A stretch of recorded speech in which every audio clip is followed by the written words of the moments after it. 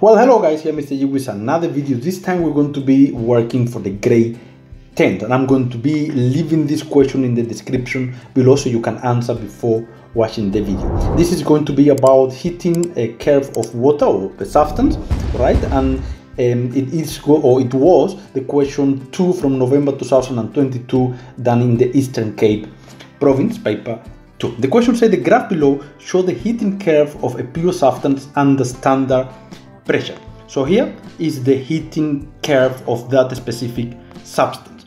Right? Question 2.1, define the term a temperature. And what we have to say? We have to say that a temperature is the measure of the average kinetic energy of the particles in a substance. And if you say that, guys, you will get 2 marks. Very important here, average kinetic energy of the particles. That is the main thing here. Question 2.2, what is the boiling point of this substance? Now, if you come here, you can see, and I'm going to quickly write important things here. This here is a solid state of matter, all right? This here is going to be a liquid, and this one here is going to be a gas, different state for that specific substance, okay?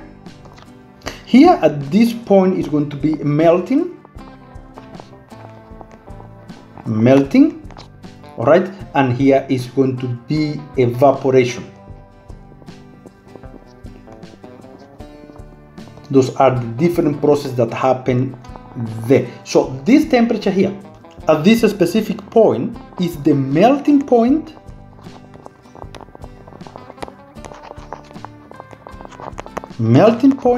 and this temperature here at this will be the boiling point.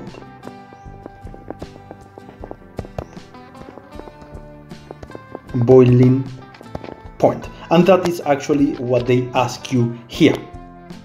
Now, what else I want to point out here, during melting, during that process here, the state of matter will be solid and liquid. So you will have at that point both states of matter. And during evaporation here, you will have liquid, and let's fix that word there,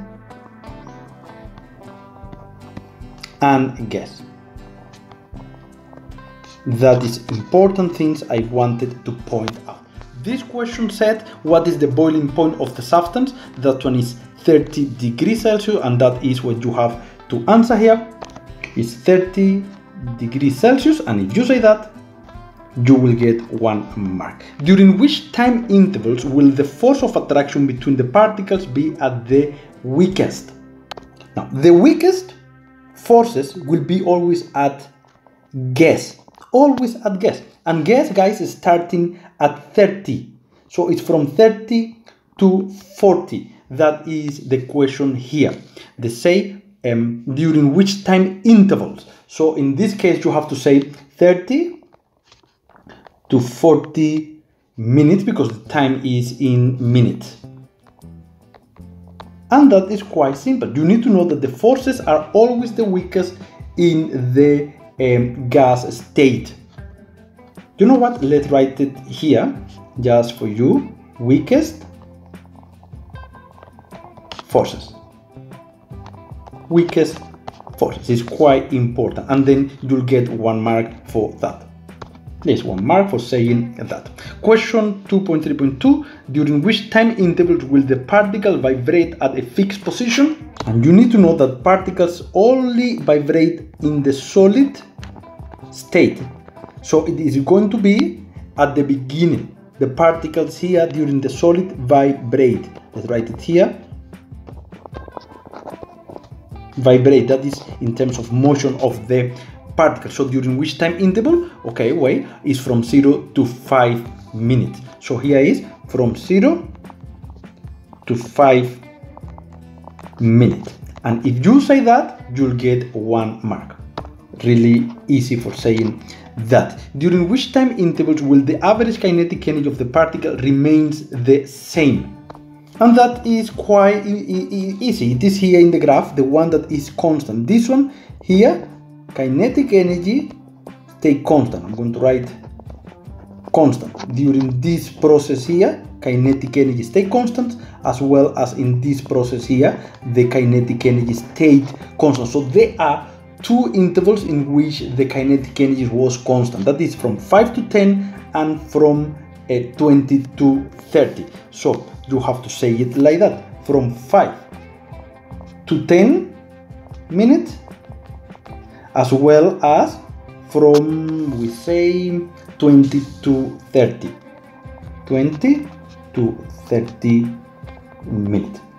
There are 2 marks for saying that.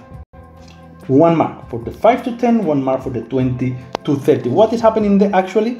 All the energy is needed to break the intermolecular forces. All energy, I'm going to write here, all energy was used